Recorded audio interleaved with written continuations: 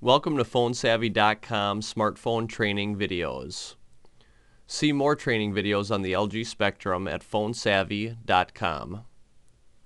To automatically delete old text messages on the LG Spectrum, bring up your Messages application.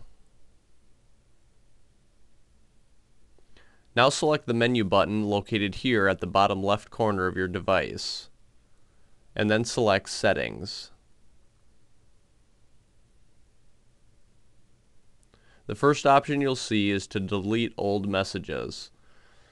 We need to enable this feature by selecting the checkbox located to the right.